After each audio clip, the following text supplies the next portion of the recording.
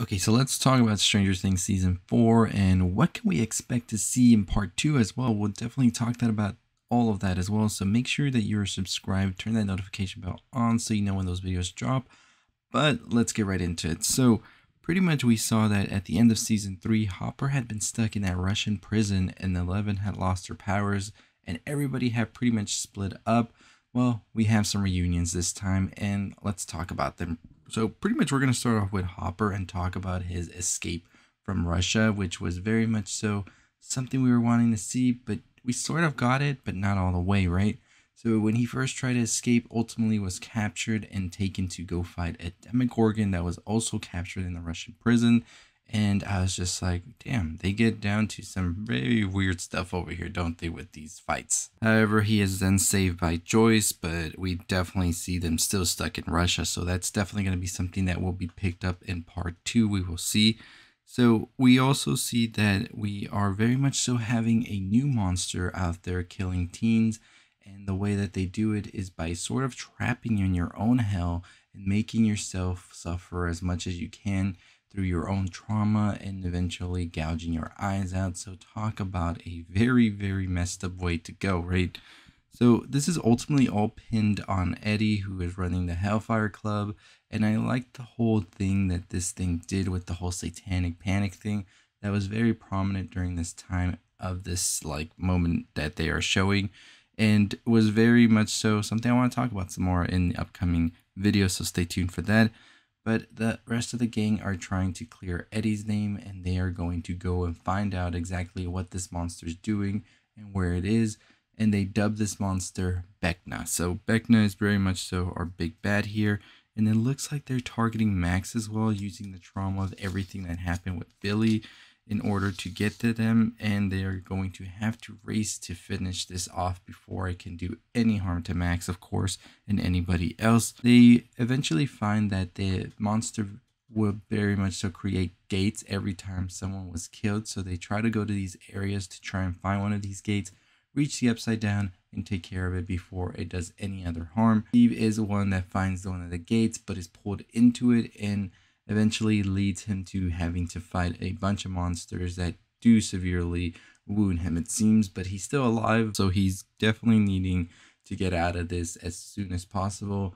They try to go into the Upside Down, the rest of the gang they do. They group up with Steve, and then they eventually go to Nancy Wheeler's house where she apparently has a bunch of guns, but it turns out that no guns here because the Upside Down's actually stuck in a certain time.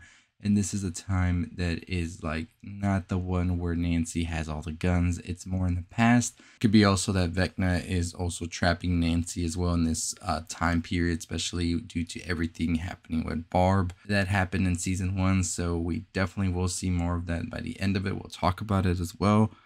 But as the rest of the group try to escape, Nancy and Steve get left behind, and now the Vecna has Nancy trapped and ultimately will use her now to very much so I feel lure the rest of the ones back or just ultimately kill her. So we actually do learn Vecna's true identity as well by the end of the season, and we learn that Vecna is the son of Victor Creel. As you know, Victor Creel was the one with the Creel murders. Now Victor Creel had been committed due to the murders of the Creel family, and we learned that it was actually the son that did all of these murders, as he was sort of this telekinetic prodigy of sorts, and his family wanted to put him into a sort of ward because they didn't feel he was like safe in all of this. So he commits these crimes, and his father is ultimately the one that is framed for all of this. Dr. Brenner sees this and tries to get him to become a sort of prodigy for him as well in the lab, but he decides that he's just going to create more children like him,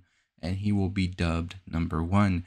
And we actually see that he is the one who also puts 11 in a trance and sort of has them kill everybody in the lab and let him go and be free. But just as 11 is made to sort of believe that they will join forces and become something greater, 11 gets out of this trance and sends him into the Upside Down. And this is the first time the Upside Down has ever been sort of like viewed or mentioned in the show itself. So this very much so leads us to believe that 11 did cause the upside down or created it, or maybe it was a dimension that was there before, a dark dimension, and is sort of now being made itself, like it's a whole new world. After seeing all of this happen, of course, Vecna is out for revenge against 11 for everything, and I believe trying to get into our real world and out of the upside down. And that's where we are left off with this whole ordeal still going on. Nancy Wheeler needing to be saved, and just a bunch of questions, right? I thought it was a pretty interesting twist to see that Peter was actually the Creel family's son and see him turn into this monster Vecna. And I feel like in a way you could definitely say that the reason he became so much more powerful by the end of it all is because 11 had sent him into the upside down. So I think this is going to definitely make 11 feel a little type of way that she was the reason that now Vecna is as powerful as they are, because they're in this upside down instead of dealing with Vecna in this world. And of course, the Demogorgon in the first season was able to escape through this portal after everything that happened between Peter and 11. So there's a lot of things tying 11 to the upside down and its creation and everything we've seen from it since. So I think that we're definitely going to be getting a lot of guilt from 11 the next couple of episodes that we have left for part 2. So like I said, I think it's great the way they've introduced Vecna. I really enjoyed the more horror aspects of this season compared to previous seasons. I felt, of course, more sci-fi. I thought that this one was definitely one that was pushing the envelope in the horror, especially for a show that was sort of not really pushed towards like a younger audience, but I think a younger audience definitely adapted this show into their own as well. Because yes, we still do in fact have one more season before the show fully wraps, and I'm curious to see if what is next after Vecna, especially considering Vecna is such a powerful being. But we will definitely talk about that in my season 5 theory video, which will come out later this summer, so stay tuned for that. But like I said, we are definitely going to get a good next 2 episodes that are about 4 hours long. So I can see how they are setting this all up to be one big movie, as they say.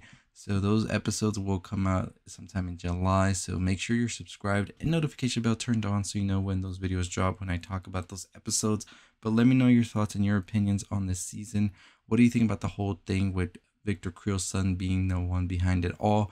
I was actually thinking that the monster itself, when we saw it in the trailers, was going to be Billy or was going to be Victor Creel themselves. Definitely did not see coming that the son of Victor Creel had basically become the killer of them and was the whole reason this whole thing with 11 started. So I love that the season's taking it all back, putting all of the pieces together as to what exactly was the cause of all of this in season 1. And it's crazy too to think that 11 is the reason for the upside down and the one that created the upside down or opened the portal to it. We're not entirely sure if it was there before or not, but I really do like the fact that it's all tied back to that, because it just makes everything feel whole and the lore even stronger. So anyways, let me know your thoughts and your opinions on this season. If you're excited for season 4 part 2 as well, and you're going to be watching those episodes. And also make sure you're subscribed to the channel if you haven't been already, because we will be talking some more about this season. I have another video on Victor Creel talking more about the whole situation and his son and all of that coming out later today. So make sure you check that out. Check out my videos on Obi-Wan episode 1 and 2 as well. We had that premiere as well. We had the Top Gun movie come out today, so I have a review for that as well. So if you want to be in the know of all the things you love in movies, pop culture, and all that, make sure you're subscribed to the channel. As always, we are on the road to 25,000 subscribers. We will be doing a giveaway as well when we hit 25,000. So hit that notification bell to know when that video drops. Follow me on all these social medias. Culture Elixir is the name on Twitter and TikTok as well.